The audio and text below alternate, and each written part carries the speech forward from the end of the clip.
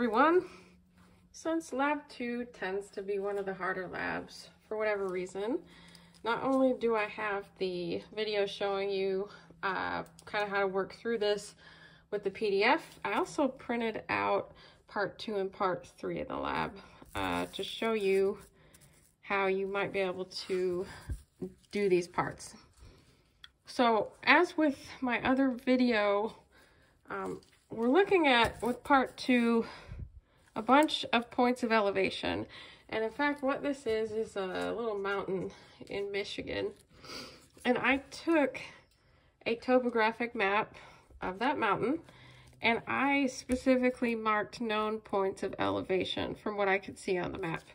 To you, it looks probably like a jumbled mess, and I wouldn't blame you for that. But to orient yourself, I would say, first off, let's look. The highest point represented on the map is 1,460 feet. So that's basically the top of the mountain.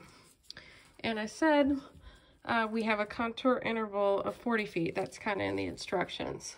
I can start by drawing my first contour line around the 1,460 feet here, 1,460, and say that is 1,440 feet. That we're representing a line or an area of equal elevation, right? As we move out, we see 1,400 here. And I think I said in the instructions, if you kind of do it the way I'm recommending here, your next contour line, since it will represent a step down of 40 feet, because the contour interval is 40 feet, the next line around here will be representing 1,400. And you do not have to label them. As you can see, it gets to be a bit of a mess. I can't even do it all that neatly. And then the next line we have will be 1,400 minus 40. So then that would be 1,360. And I'm looking around as I'm drawing here, and I see there's 1,200 here, 1,200 here, 1,220, 1,265. So if you have a line like 1,360, technically it would be a little closer to a point of elevation like 1,265 and further away from 1,200, but I don't have a lot of room to work with here. So 1,360. So again, we're going down in elevation because we see this being the highest point, 1,460. My numbers are kind of dropping in value. And then the next line would actually be 1,320. And it gets really tight in here. And remember that when contour lines on a map are closer together, that means you have a steeper slope. I would expect that the contour lines that you draw further out are going to be further and further apart.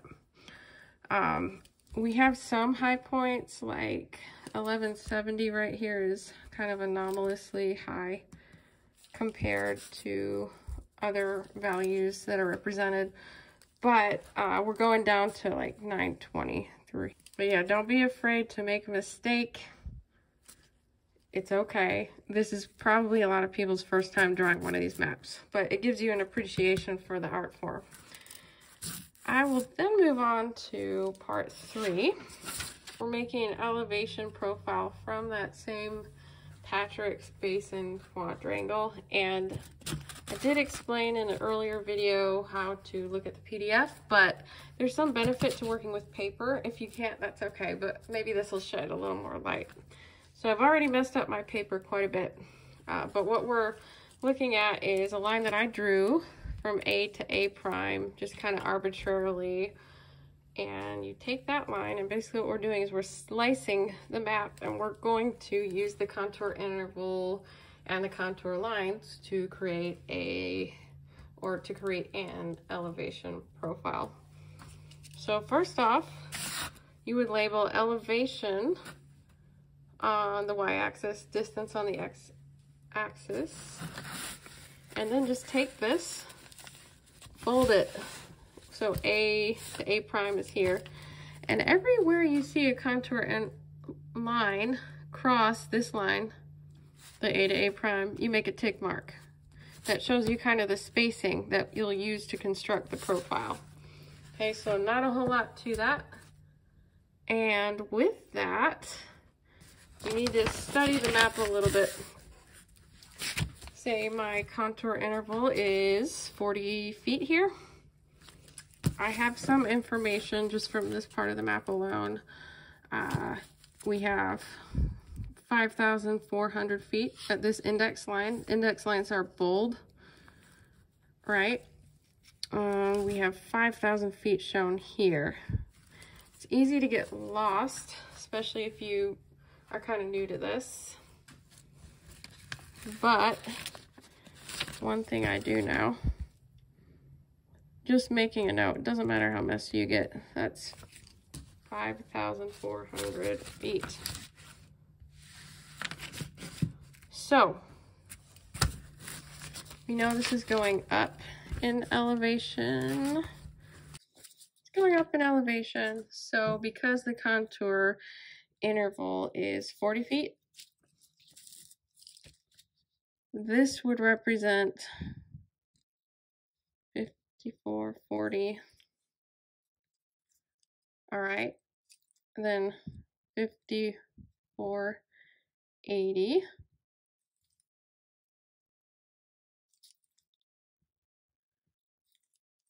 5520. Those are our values. And you can tell from the direction that these contour interval or contour lines are pointing, upstream versus downstream on the creek, that we're now going down in elevation. So you would be subtracting 40 feet for each of these lines. And let's stick to our line here till you get to this next index line, which is like 5,200.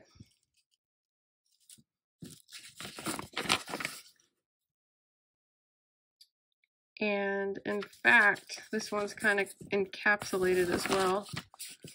5,200 here. Same line, 5,200. And then we knew that this one is 5,000.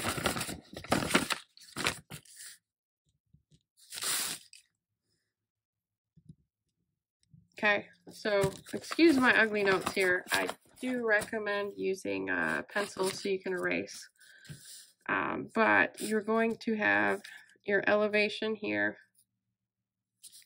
plotted, and these are elevation values. So I would say the max value on this axis will probably be about 5,600. And then the minimum, if you want to make it look kind of nice, it would be probably a little bit under 4,800. That's what you can do. And don't forget this tick mark here, this contour line. I'm not going to go through and plot every single thing. Like I said, just estimating here, say you had 5,600 max, 4,800, and I'm not counting what's in between, but you just need to plot the elevation change here as it kind of goes. It's going to go down and up and then all the way down again. I even have a profile that I took from Google Earth just to show you the approximate shape. But I want to see points for every contour line through here. Okay? If you are using the PDF, you can kind of draw a line on the PDF all the way down to get you these tick marks and the appropriate spacing. Just make sure that you're focusing on that A to A prime line and don't get distracted by everything going on here and here.